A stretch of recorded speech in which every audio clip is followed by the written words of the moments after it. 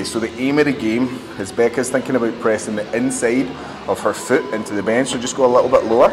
She's going to dorsiflex the ankle, so she's pulling the toes up towards the shin as hard as she can to remove the ankle from the equation, and then she's pushing firmly into the bench.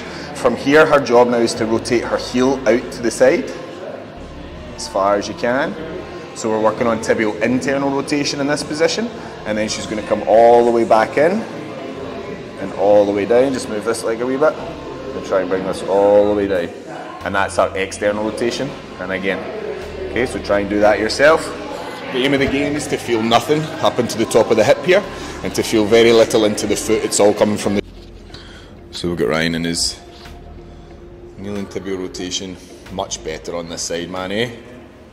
And so, yeah, and so we can see quite a difference in terms of ability to push the ankle out.